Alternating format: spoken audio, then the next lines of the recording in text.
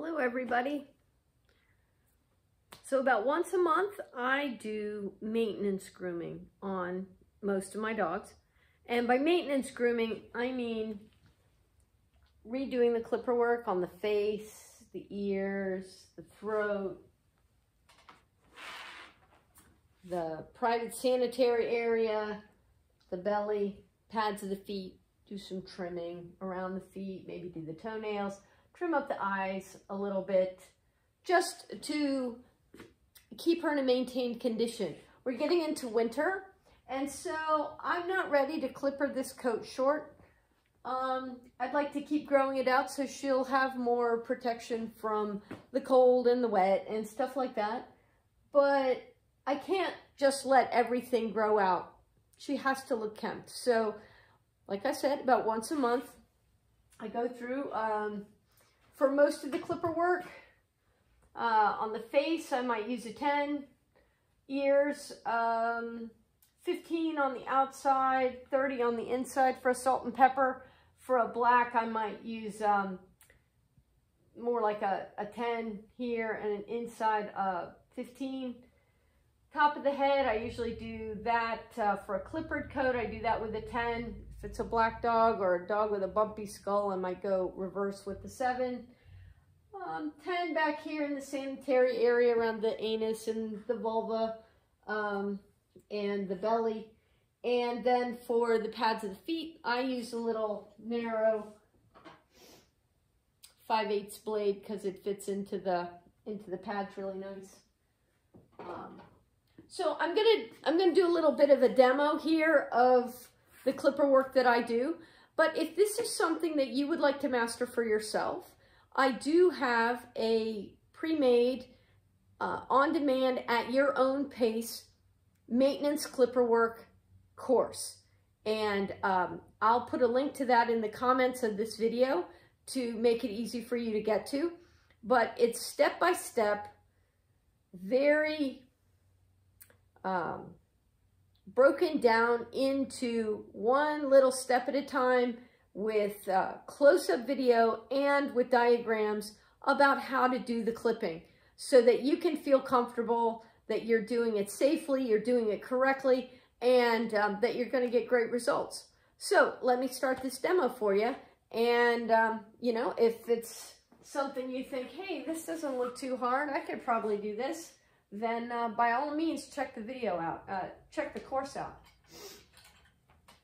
Yeah, good girl.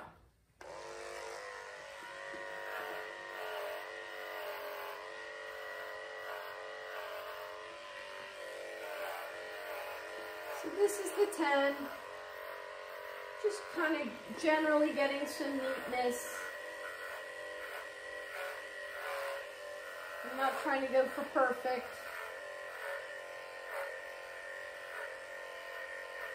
But part of why I do this work regularly, especially in the wintertime, when I'm growing the body coat out, or sometimes it's a dog I'm hand stripping and they're kind of in between things, is I don't want the dog to have gotten so long that people begin to wonder, you know, if the dog is being groomed or being cared for. I would much rather have somebody wonder, what in the world is that grooming that's being done, than wonder, is there grooming being done, right? So, you know, God forbid your dog were ever to get away.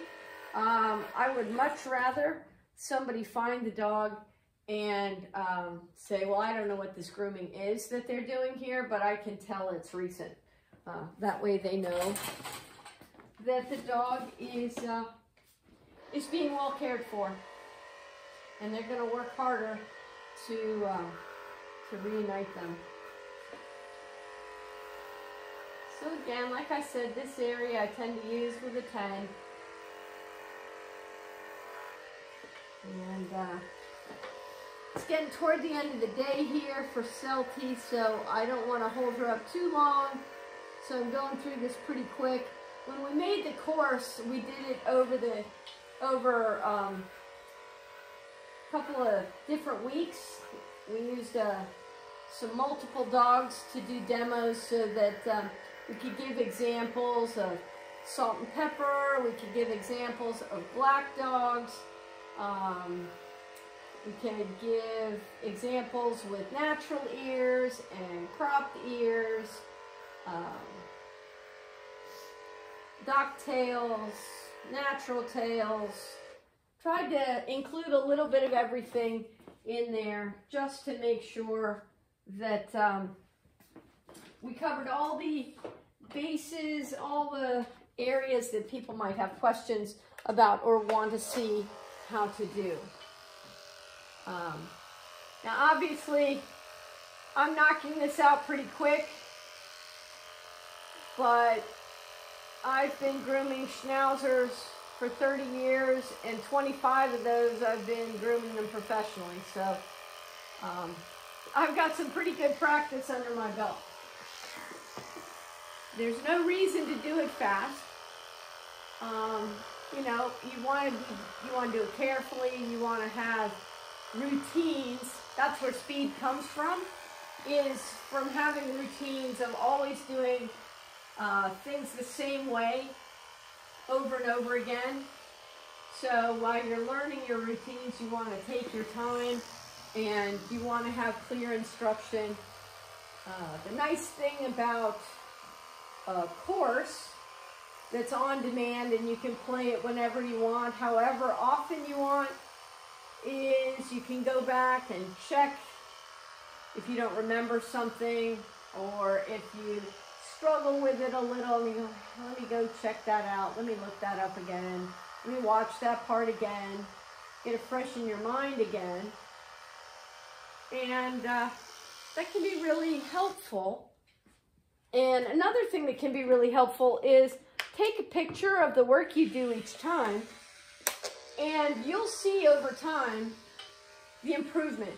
You'll really be able to tell that you're doing it better and better each time when you follow a certain way of doing it, when you have your questions answered about how to do different areas, like how do I do the inside of the ear safely so I don't accidentally cut that notch in the ear that a natural ear has. How do I hold the clippers? What angles do I go at?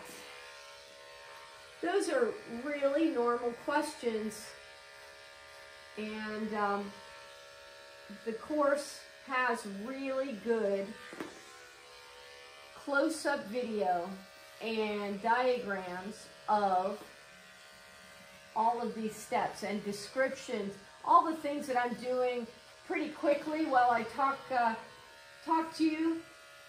These are all described in detail in the course, so that you know not just what to do, but you know why, so you know what to avoid doing and why, because sometimes it's not enough to just know what. Sometimes you need, or you like to know why, and it can help you have better results, can help things make more sense, make it easier to explain to other people, any of those kind of things. So I'm just about finished up for this little quick session. I did her, before I started the video, I'd already done the pads of her feet. So I've done her feet, I've done her face, I've done her privates. Only thing left to do for this little maintenance session is do her feet, which includes her toenails, trimming about the feet. And because there's some basic scissoring that also needs to be done during your maintenance, the course also includes a quick mini module on the basics of some scissoring of the areas like around the eyes and around the feet, and give you a real good start to grooming your own Schnauzer at home. If you have any questions, always feel free to message me, put a comment below, or send me a message, or you can email me for any questions, or to set up a private instruction at StrawHatStandards@gmail.com. Thanks a lot.